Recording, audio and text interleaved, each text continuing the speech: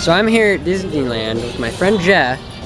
Yeah. We're just checking out the House of Blues. This is where people would sit down to eat breakfast, lunch, and dinner, but you can no longer sit. Looks like they still have some of their equipment out here that people would once walk up to go into the outer upstairs areas.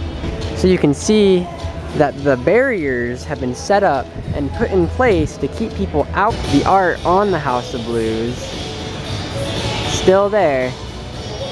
These doors were the doors that you'd go in and out of the restaurant. So this was the area where you could buy tickets.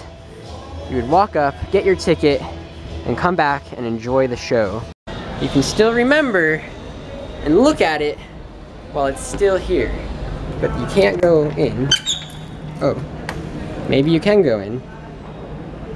There's the inside, but the doors have been chained. Musicians like Ray Charles, B.B. King, Justin Timberlake, and Britney Spears once played at this House of Blues.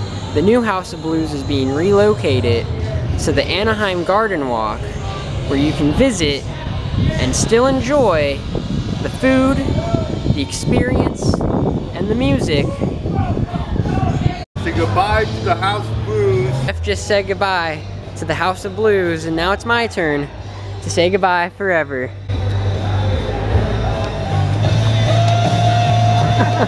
Close. Time for Jeff, but no cigar. You may. It's really $2. All right, good job. Closed off. Can't. I lost it.